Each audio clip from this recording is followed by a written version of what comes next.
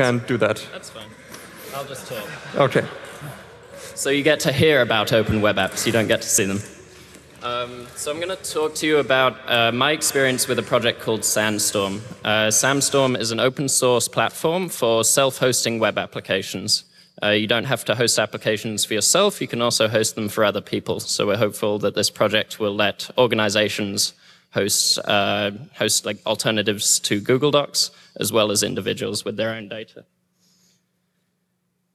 So who am I? I'm not a core developer of Sandstorm, but I picked up Sandstorm and wrote an app for it. So if you have any serious questions, I'd recommend going to a core member of the team.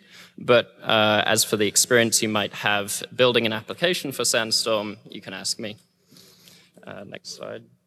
So before I talk about Sandstorm specifically, I want to talk about Unix, because I think everyone here will know a little bit about Unix. And in Unix, we have lots of small programs, and the OS gives us a lot.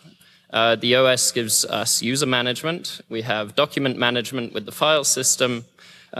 We get a lot of stuff for free. And for me, that's really nice, because I can sit down at my laptop and write a script, and there's very little I have to do in order to get something usable.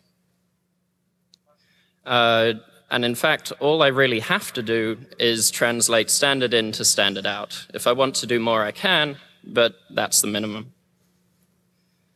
In the modern web, we have a different situation, and application developers are responsible for everything. If you have an idea and you want to get that out to lots of people quickly, first you have to implement user management, document management, permissions, deployment, and then you've got to take care of all of the security. And that's not something you do once, that's something you do, and then you get a pager at 3 a.m. and you have to wake up and patch servers. So it's a big barrier to entry in order to develop an open web application.